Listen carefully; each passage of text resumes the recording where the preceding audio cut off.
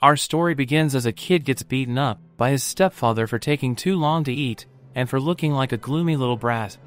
The kid apologizes repeatedly, but his father just keeps hitting him and his mother sits nearby without caring. This is a dream from the past of our protagonist Momori, and he wakes up to find his class president getting bullied. The bully is Shogo, and he refuses to give class president Ayaka her book back. Shogo teases her more by reading some of the romance novels to everyone, and all the other students just ignore the bullying. The class is on a field trip, and Momori can't help but notice how all his classmates are just keeping their heads down to ignore the bullying, while the class elites laugh away. Meanwhile, the teacher doesn't really care about anything, and just sleeps the entire time. Momori thinks he might look pretty cool if he intervened, but Momori remembers that he is just a nobody, and he wouldn't accomplish anything. Ayaka eventually gets really frustrated, so Momori surprisingly stands up to Shogo, and tells him to give Ayaka her book back. Shogo is impressed that Momori is finally standing up for something, but he still refuses to give the book back, and now Shogo wants to bully Momori as well. Just then one of the students named Kurihara tells Shogo to stop messing around, because he is irritated by all the arguing. Everyone thinks Kurihara is cool for taking command of the situation, and Shogo apologizes to Ayaka. Shogo is still annoyed about Momori standing up to him, so Shogo starts bullying the quiet kid in class. Finally, the teacher tells him to stop, and says that Shogo can bully people when he is not the teacher. Momori actually agrees with Shogo, because standing up like that isn't like him at all, and Momori assumes that he only took action because of the dream he had. Just then, all the students are shocked when they are teleported to a strange place. Some lady calls them heroes from another world, and introduces herself as a goddess named Vicious. Goddess explains that in her world, whenever the Great Demon Emperor appears, they summon heroes from another world. The Great Demon Emperor was defeated by heroes 200 years ago, but the terrifying evil has just resurrected. These students are heroes to her, so the goddess asks them to lend her their power. The students don't believe that they have been teleported to a different world, and just assume that they are dreaming. They start to think that it's just a prank, or even worse, that they may have all lost their lives in a crash. Everyone begins to panic, but the teacher tries to calm them down by pointing out that he is there. He is useless though, and just says that they should listen to the goddess. Momori takes a look around at all the old stuff, and the golden eye of the goddess makes him believe that they really are in some other world. Kurihara wonders what will happen if they don't agree to fight the Demon Emperor, so the goddess reveals that they won't be able to return to their world. The only way to do the reverse summoning ritual is by using a special element known as the evil element, and there are only two known ways to obtain it. One is by obtaining the heart of the Demon Emperor, and the other is by collecting the Demon Emperor's essence, which is released when the Demon Emperor is defeated, and putting it into the crystal necklace. Shogo gets annoyed about being forced to fight the Demon Emperor, but the goddess begs for their help, as they are the heroes of salvation. Ayaka points out that they are just normal humans, and pretty far from being heroes. The goddess assures them that they have powers that others do not possess, but Momori can't help to think that something isn't right. Shogo is sick of the prank already, and Momori realizes that the goddess is what is upsetting him. Just then the students are horrified when a prisoner is brought out to be eaten by a monster. The goddess incinerates the monster with the fire spell, but the students are still in denial and just do not want to believe that her attack is real.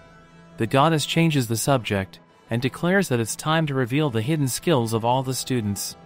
All the students take turns touching a crystal ball, and when it lights up it means that they have a special ability. The summoners are shocked when Shogo's light grows brightly, and it means that he has an incredible power. Shogo changes his mind on the entire situation, and now thinks that being a hero sounds great. Kurihara is up next, and the sorcerers can't believe what they see when his power shatters the crystal ball. This means that he is the S rank, which is the ultimate rank. Shogo is an A rank, so he points out how Kurihara is better than everyone, no matter what world they're in. Ayaka is an S rank hero as well, and the goddess is shocked when they find that there is a third S rank among the heroes. Normally they are lucky to just get one, so goddess declares that this is the best summoning ever. Momori is next, and he doesn't know what it means when he makes the crystal glow purple. Momori also notices that his glow is the weakest out of everyone. Momori wants to know what rank he has, but the goddess just ignores him. Momori realizes that he is no one again, just like in his old world. so he decides that he is fine with it. Just then Tomohiro of the class makes the crystal glow with a black color.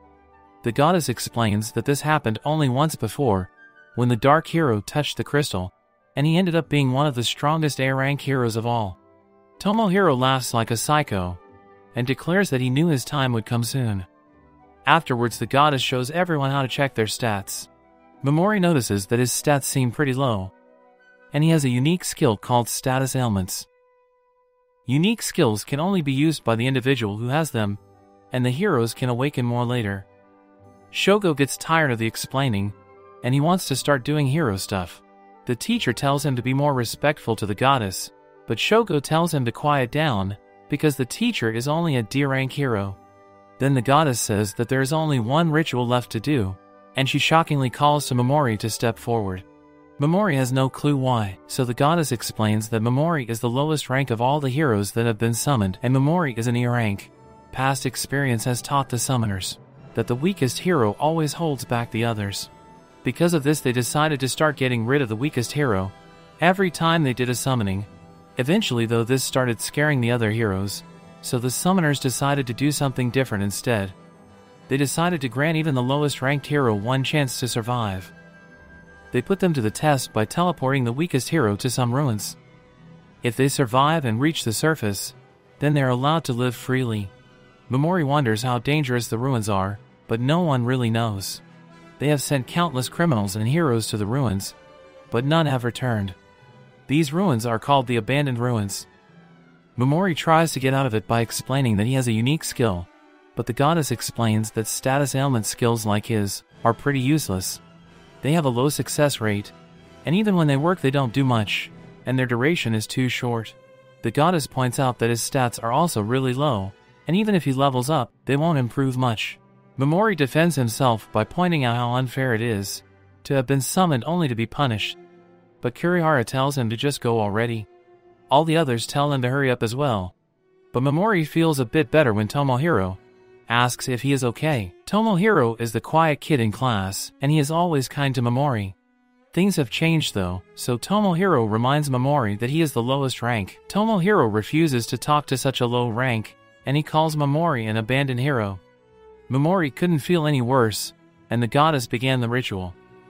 Every hero is granted a unique item when they are summoned, but Momori gets some pathetic-looking leather bag. The gem on the bag will glow when magic is poured into it, but that is all it does. Just then Ayaka surprisingly stands up for Momori, but the goddess knocks her out to silence her. The goddess tells everyone to forget Momori, because he is a goner. Goddess considers the heroes to all be winners, and she tells them to watch the tragic fate that awaits losers like Momori. Momori finally shows some determination, as he becomes furious, and uses a paralyzing spell on the goddess. It doesn't work though when goddess reveals that as a goddess, she has a dispelled barrier active constantly. It provides total defense against status ailment spells. Goddess says farewell to the trash hero, but everyone is stunned when Kurihara uses an attack spell. Kurihara apologizes because he was just testing it out. The ritual continues, and everyone is just glad that their time won't be wasted anymore. The goddess wonders if Momori has any last words, but Momori just begins to cry. Just then we see Momori talking to herself. Momori is sobbing and his other self tells him that no matter how much he represses it and pretends to be a harmless person, he won't be able to hide his true self forever. Momori tells himself to show everyone his true colors and to show them the true self that he has been suppressing the entire time. Momori's true self is finally revealed when he ditches his weak persona and he starts cursing at the goddess. Everyone is shocked, and Momori declares that if he makes it back alive, they all better be ready for him. Momori is teleported to the ruins, but it's pitch black, so he pours magic into the gem and begins exploring. Just then Momori barely manages to dodge an attack from a monster, and he runs for his life. Momori shivers as he runs, because he can tell that the gap in power between him and this monster is huge. Momori is terrified, and he tries to hide the glowing gem because he thinks it is what's attracting the monster. As he runs, Momori realizes that he isn't actually afraid. The emotion he is feeling is frustration. Momori has no weapons, and all his stats are garbage. His skill is also useless, so Momori determines that this is where his life ends. However, out of nowhere, Momori finds some determination. Momori declares that he wants power, and uses a paralyze spell to stop the terrifying monster right in its tracks. The surprised Momori runs for his life, and thinks about how the goddess said that status ailment skills rarely worked. Momori wonders if it is a miracle, but his attention quickly turns to the new monster in front of him. Momori can feel its hostility, and it's overwhelming. Momori wants to live though, and Momori surprises himself when his paralyzed skill works again. This makes him realize that using his skill the first time wasn't just a miracle, and Momori begins to wonder if his ability is something completely different from the magic in this world. Momori is all out of the mana that heroes were given, and he barely has any of his own magic power left. Momori fears that it won't be enough to use his skill, but Momori is surprised when he is able to cast a poison spell on the monster. His success rate seems to be really high, and it doesn't even look like the monster's rank matters. The duration seems to be pretty long as well, and Momori tells the monster not to be upset with him because it was trying to take his life too. Momori is completely out of magic power now, so he wonders what will happen if he tries to use his status ailment skill again. Just then the monster from before reappears, and Momori wonders if someone will show up to rescue him. However, Momori thinks about how everyone treated him so poorly earlier, and Momori remembers how he was beaten as a child. Momori's years of frustration reach their peak, and Momori realizes that he is just a background character, so no one is coming to rescue him. Momori knows he can't rely on others, so his only option is to fight to survive. Momori's inner self wants to conquer everything, so he declares that his fight for survival starts now.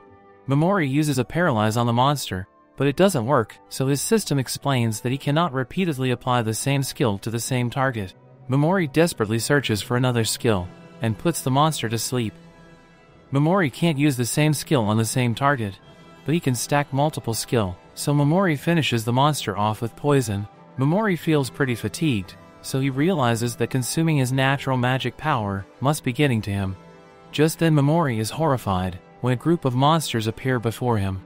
Momori determines that he will have to go all out and risk using all his magic power if he wants to survive, so Momori uses Paralyze over and over again. It works, but Momori is getting dangerously close to being completely out of MP. Momori is beginning to faint, and things get even worse when more monsters arrive. Momori realizes that he can't worry about how much magic power he has left, so Momori uses Paralyze several more times. It keeps working, but there are several more monsters left, and Momori is at his limit. Momori refuses to just give up, and tries to squeeze out one more attack. It's not looking too good, but Momori receives a stroke of luck when Momori just happens to level up. Momori's magic power is restored, so he quickly uses Paralyze again, just in time to save his own life. Momori realizes that he got a huge burst of experience from that last monster just now losing its life, and Momori gets excited because this means he can fight again. Momori uses Paralyze repeatedly, and the skill eventually rises to level 2. Momori wonders how the leveling system works, but Momori quickly realizes that he needs to pay attention to the battle. Just then Momori notices that he can now target multiple opponents at once, so Momori paralyzes a ton of monsters. Momori determines that the goddess might be the only one his unique skill doesn't work on, because his success rate in the abandoned ruins has been 100%. There are no target marks on the monsters further back, so this means that his status ailment skill has a limited range. Then Momori passes through and poisons the paralyzed monsters. They seem pretty harmless now, and Momori just sees them as experience points this way. Momori checks his stats, and it shows that everything multiplies when he levels up. Momori's starting MP was high already, and it is increasing rapidly. Just then all the monsters begin falling victim to Momori's poison, and Momori levels up several times. Momori puts several others to sleep, and his sleep skill rises to level 2. Momori levels up even more when more monsters collapse, and Momori becomes confident that he can eliminate any monsters that appear.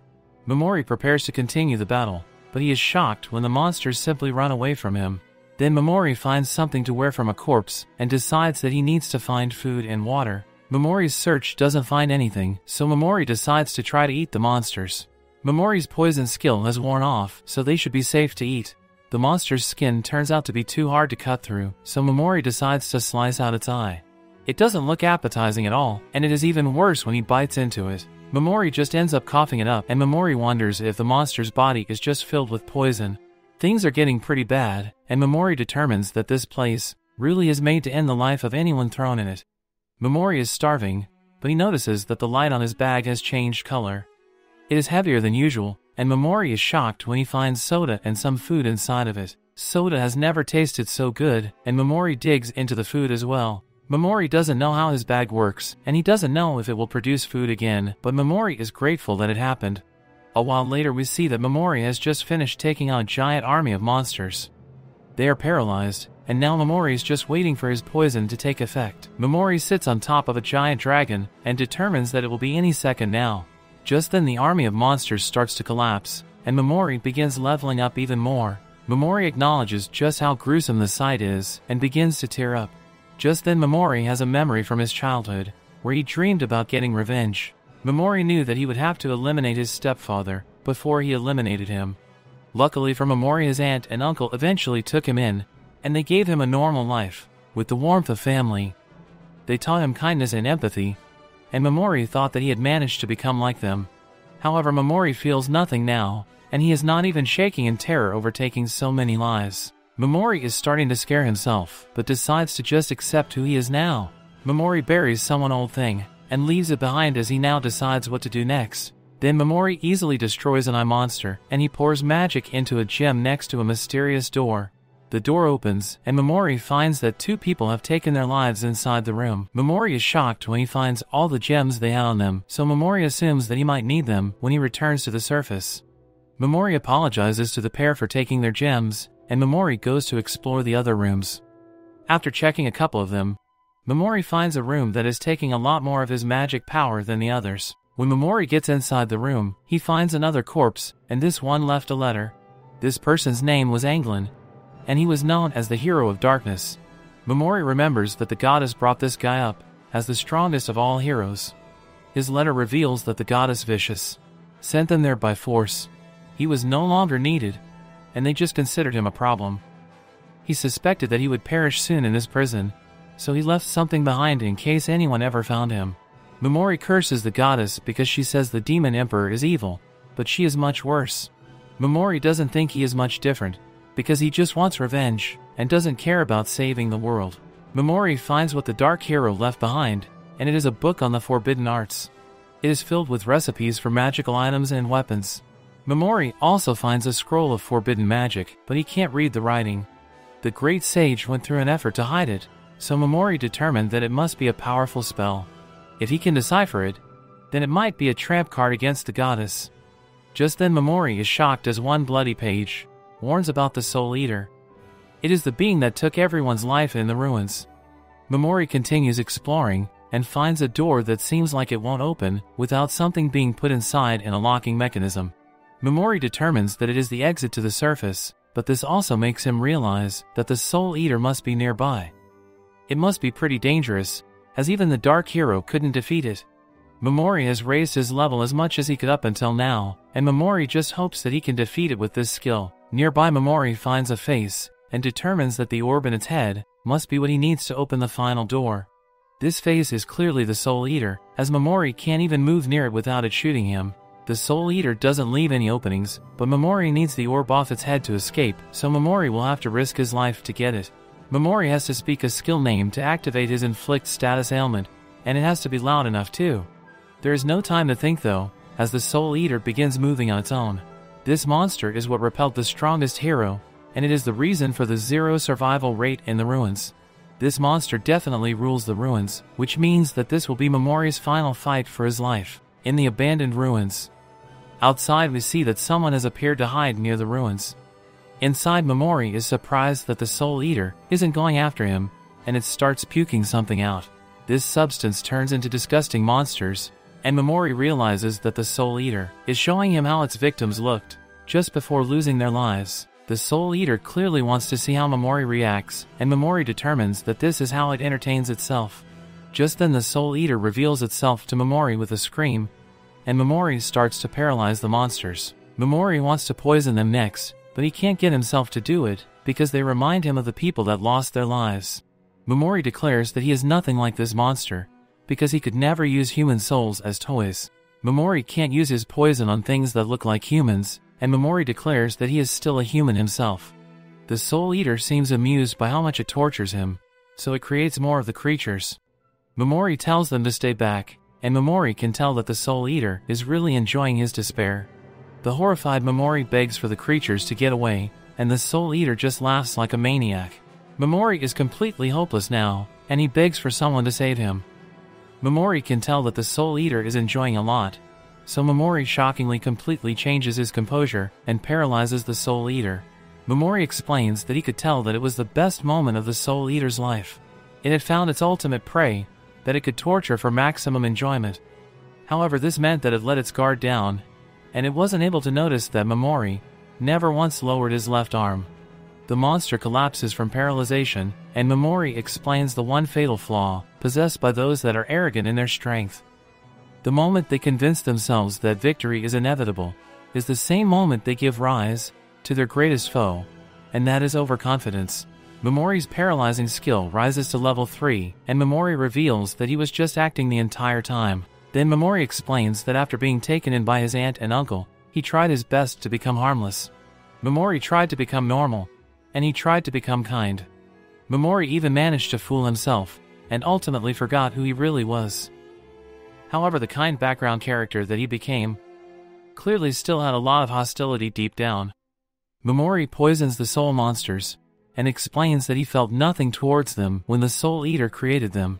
Momori is just meeting evil intent with evil, and ending their lives. Momori had the lowest stats to ever enter the dungeon, but Momori is grateful for it because it means that he was underestimated, and it is what allowed him to survive.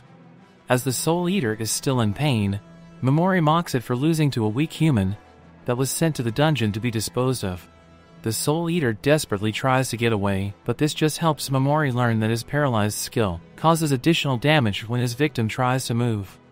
Momori finally poisons the Soul Eater, and the skill rises to level 3. Momori puts an end to the fight with his sleep spell, and the souls that the Soul Eater was using appear to thank Momori. They were watching him throughout his time in the ruins, and the couple hoped that he would make good use of their gems. Most importantly, they thank him for defeating the Soul Eater. The Dark Hero is there as well, and he tells Momori to get revenge on the goddess. Momori knows that he isn't obligated to, but Momori wants revenge against the goddess for himself. Momori takes the orb from the Soul Eater, and uses it to open the exit door, and Momori says goodbye to the ruins. Outside, we see some students are eliminating monsters so that they can gain experience points. Shogo chases a wolf, and Kurihara is pleased with his progress as he reaches level 18. Now Tomohiro watches a monster scream in agony, and he laughs like a maniac. The girl named Ixaba intimidates another girl, and expresses concerns that their class is probably going to fall apart soon. They have a lot of selfish people, and being assigned classes hasn't helped. Ixaba assured the students would start to split into factions, so Ixaba wanted Scared Girl to join her group. The Scared Girl is only a D rank, so there is no way she will make it into Kurihara's group, and Ixaba predicts that Ayaka won't live long enough to form her own group. The Scared Girl's name is Kashima, and Ixaba tells her, Kashima, you will soon find yourself not fitting in anywhere if she doesn't join Ixaba's group. Ixaba believes that if they defeat the Demon Emperor and make it back to their world, then what they do in this world might benefit them. It turns out that the goddess has assigned a test to the students that requires them to eliminate monsters. Kashima hasn't completed the assignment, so Ixaba has some girls bring out a monster to help Kashima. Kashima is hesitant, but Ixaba reminds her that she will be disposed of like Momori if she doesn't eliminate the monster.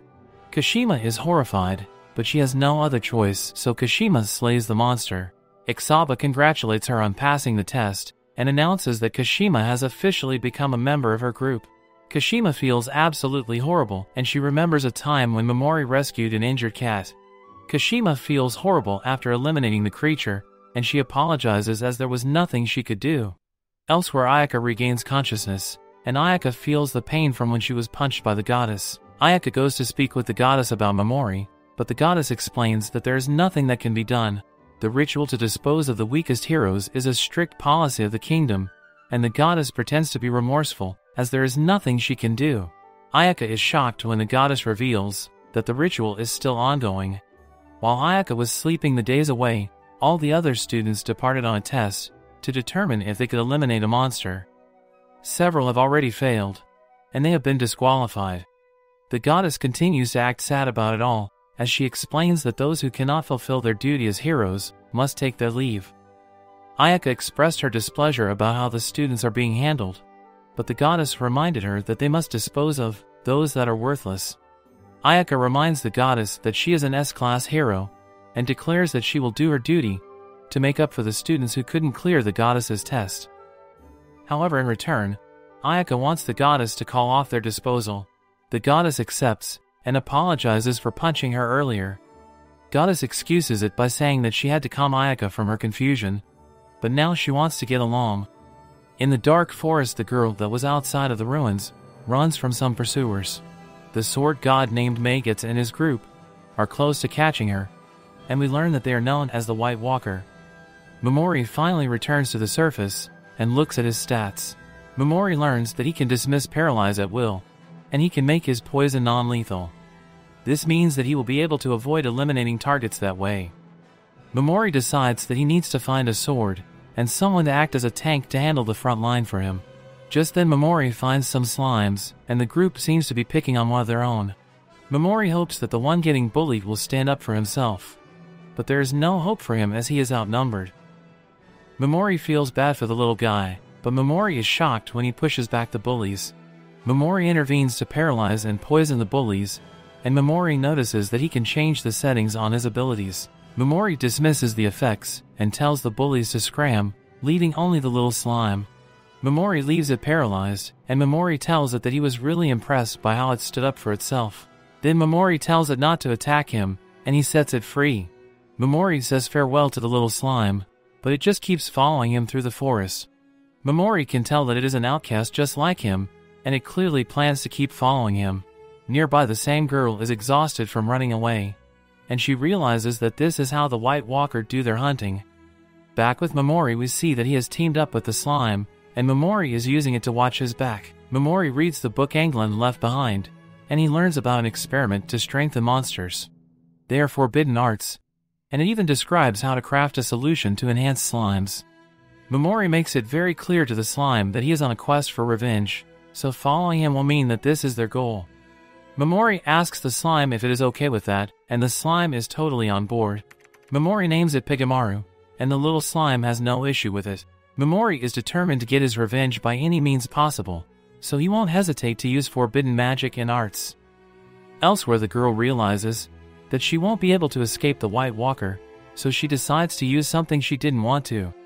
The girl offers her sleep as a sacrifice, and after a short incantation, she transforms into what she calls a spirit regalia. Nearby, the White Walker runs into Momori, and they decide to rob him. Maggots would rather test his new sword on Momori, so the others tell him to make it quick, because they have to go after the girl again. These guys say some disgusting stuff about what they're going to do to the girl, and any other girl they find, so Momori gets upset. They notice Momori backing away from fear, so Momori starts begging for his life. Maggots goes to end Momori's life, but everyone is shocked when Momori paralyzes him. Momori is glad to see that his status ailment skill is effective on humans, and he tells the thugs that they are not even close to being as intimidating as the monster in the ruins. Momori isn't actually afraid of these guys at all, so he calls them scumbags. Pigamaru is upset as well, and Momori decides that he won't be bothered if he ends these thugs' lives. Momori has already decided that from now on, he will meet Bloodlust with Bloodlust, which means Momori is prepared to take human lives if he has to. The thugs realize how terrifying Momori is, but it is too late as Momori poisons them. Momori can sense someone else is nearby, and we see that the girl is getting nervous. She no longer senses the White Walker, so she fears that they might be planning something. Just then she is startled, as she senses a different person. Their presence isn't strong, but it's very unsettling, and even the spirits are afraid of them. Just then the girl attacks, but Momori appears behind her and paralyzes her. Momori sensed her intent to attack, but he sensed something else in her, and became curious. Momori is only keeping her paralyzed as a precaution, so she wonders what he wants with her. Momori simply explains that he isn't from this area, so he wants her to tell him.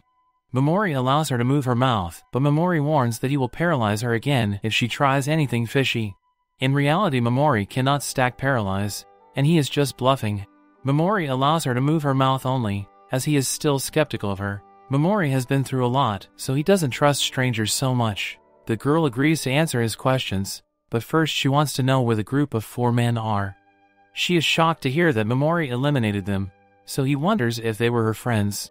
Her shock is for a different reason, so she explains that those 4 guys were the White Walker. They were very powerful, so she wondered if Momori had allies helping him. Momori refers to Pigamaru when he says he has one ally, but he doesn't tell her anything about him. The girl didn't sense any falsehood when Momori answered her question, so she decided to answer his questions as honestly as she could. She is also grateful for him saving her life, so Momori explains that she doesn't seem like a bad person. They both agree not to pry too deeply into each other's lives, so Momori begins with his questions. The girl reveals that the forest therein is south of the kingdom, and Momori's next question is about the scroll he found. The girl can tell that it's an ancient and unique script, but she can't read the writing. She does know someone who might be able to read it, and this person is a witch. This witch possessed a vast knowledge of the forbidden things of this world, that she was deemed dangerous. Momori would like to meet with her, but she can only be found in the land of the golden-eyed monsters. The only problem is that this place is incredibly dangerous. The girl doesn't feel like she has repaid Momori enough for saving her life, but Momori says that they are even. The girl is really nice, and she reminds Momori of his aunt, who is too nice for her own good. Momori tells her that the paralyzation will wear off in a couple of minutes, but he can't guarantee her safety in the meantime. The girl is fine with it, so Momori wishes her safe travels and he leaves. Momori explains to Pigamaru that he doesn't take pleasure in ending lives, so he will only do so within his own rules. Momori can't be sure that the girl won't attack him after she is freed, so he is counting on Pigamaru to watch his back. So now what will happen next? Subscribe to our channel to find out what will happen next. So friends, if you liked our recap video, then please like and share this video and do not forget to subscribe to the channel. Thank you for watching.